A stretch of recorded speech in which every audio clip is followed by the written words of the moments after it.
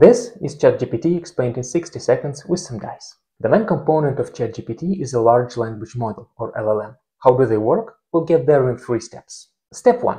This is a regular dice. I throw it, I get a random number. So this is a very simple random number generator. Step 2. This is a special dice, on which I replace the numbers by words. I throw it, I get a random word. I throw it again, I get another random word unrelated to the first one. In reality, we would need a much bigger dice, the one that holds all the words from English dictionary. But for simplicity, we're going to stick with this one little dice and a very limited vocabulary. Step 3.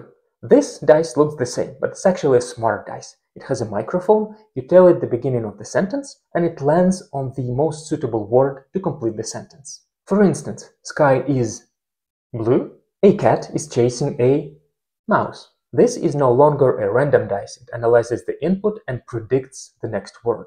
So we're going to call it the next word predictor. And this dice is actually a very simple large language model. And if you throw it over and over, you will be able to generate a text word by word. And that's basically how ChatGPT works. So if you think that ChatGPT is smart, that it can understand things or reason, no, it cannot. It simply predicts the next word. Now, how this smart dice works, that's the topic for my next videos. So make sure to hit the subscribe button so that you don't miss them.